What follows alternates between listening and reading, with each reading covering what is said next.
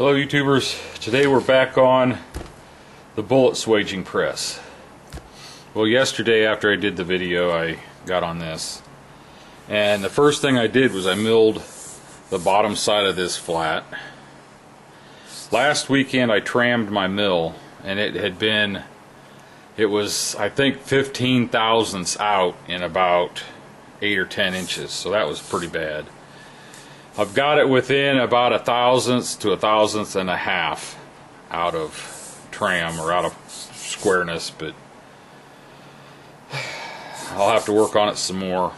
You can see the lines from the mill, and you can see the circles as the mill was cutting, but if it was exactly right, you'd be able to see the whole circle. You'd see it cutting on this side and this side as it was traveling lengthways. At least that's what I think. But it's pretty close. And then after I did the bottom side, I flipped it over and did this top side. And then I cut these slots, and I squared up the sides of the slot and the bottom of the slot. That's where the little swing arm jobby comes down into it, right here like this. And that's what will let this rotate. So I got that, and then I just kind of squared these up on both sides. I didn't do anything in here because it's plenty big for the piece of pipe, or the turn ground and polish 1 1/4 that sets in here. These will get welded onto here, and then 2 holes drilled through. I'll drill the holes first. Get it up here where you can see it. I got 1 for each side, and then that's what will pin my ram. It will come up through here, and then when you work the handle, it raises it up. So that's where I'm at today. I think I'm going to put this in the mill vertical, get it all squared up using this on the mill. I'll get it fastened onto here, get it screwed up here and here, and then I have to take a mill cutter and cut down into here, and then drill a 1/2 inch hole through into here, and that's what will be the pin for that swing arm to swing on.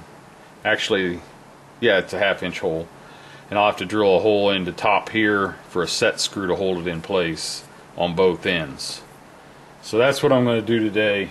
Hopefully I can get that part done. So I'm going to go over the mill and get busy. Well, after much frustration, I finally got this. I put an indicator on my spindle and indicated along here to make sure that was perfectly in line with the spindle, and then I did it on this side, and I clamped it here and down here. You still can't see it. I got clamps here and here holding it, so I had it, it was within like a 1/2,000th in this length, and over here both. And then I put my milling cutter, let me get it.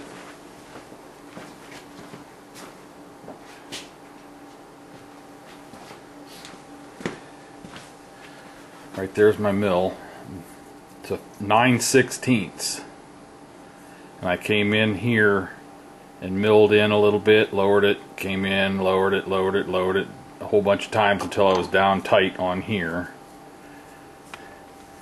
And then I came back.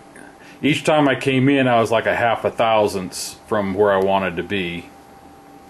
And then the last time I came in the full distance, so it's nice in here. What this is where the swing arm right here will fasten in here.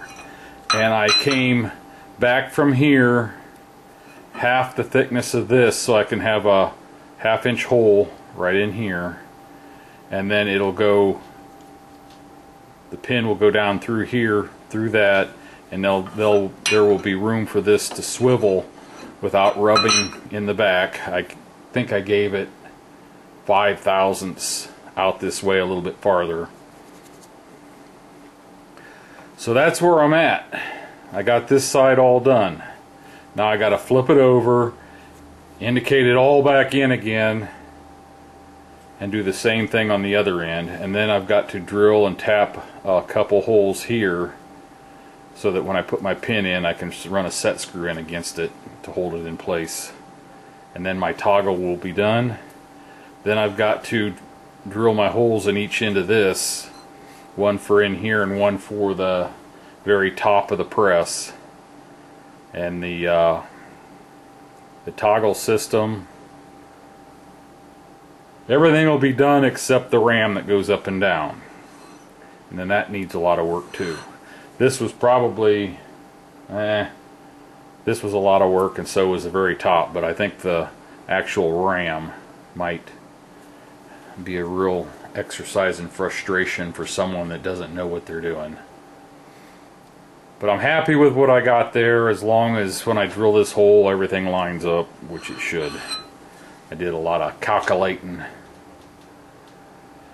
Well, I think I'm done for the day. I've enough aggravation for one day. Thanks for watching.